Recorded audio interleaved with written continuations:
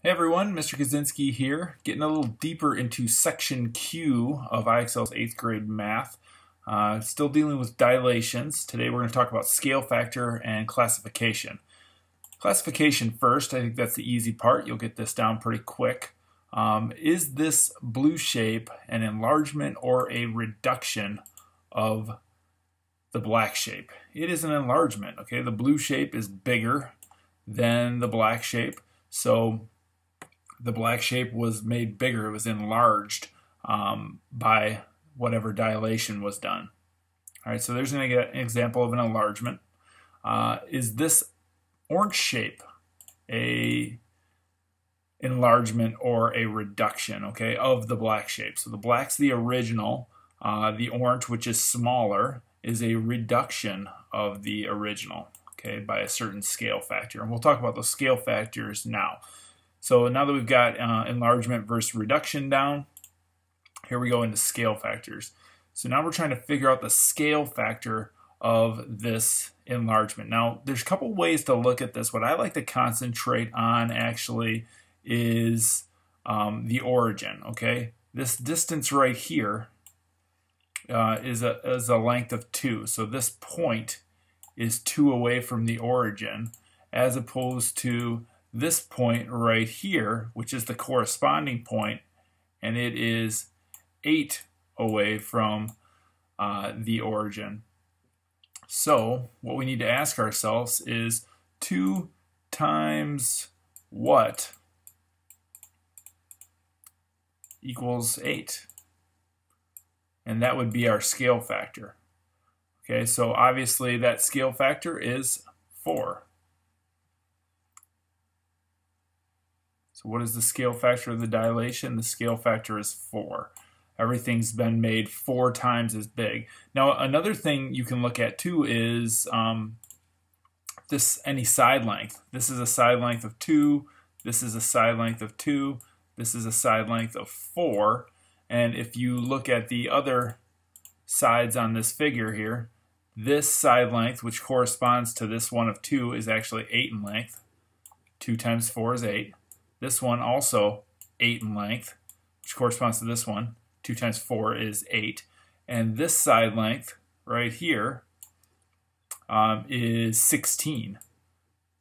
I'm sorry, no it's not. Yeah, it is. It's 16 because 4 times 4 is 16. Our scale factor is 4. All right, moving on.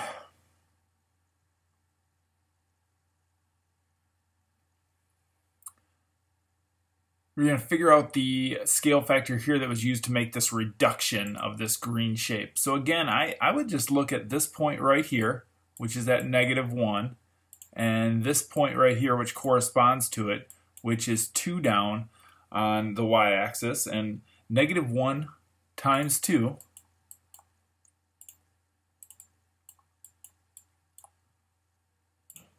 equals -2. So that's why our scale factor is 2. So our scale factor here is 2. Other places you can kind of see this relationship. Here's a side length of 4.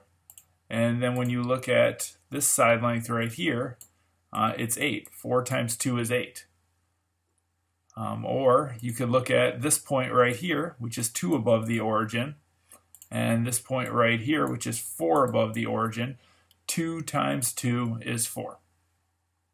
So our scale factor is 2. Now a couple where we get some uglier ones here, and we got to be careful that we do this in the right order. So the black is the original, the purple is the new.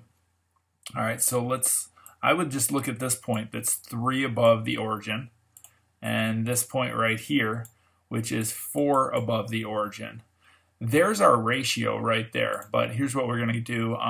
The original is 4, so we're asking 4 times what equals 3? Well, maybe if you solve this equation, if we divide both sides of this equation by 4,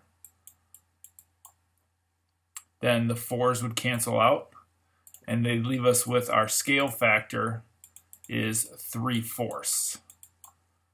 All right, so that's our scale factor. So this black shape was reduced by a scale factor of 3/4 to create this purple shape. So where else can we see that? We might see it right here.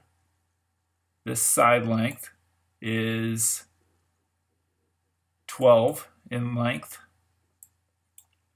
And when you take 3/4 of 12, well, 1/4 of 12 is 3, and 3 times that would be 9, which is this length right here.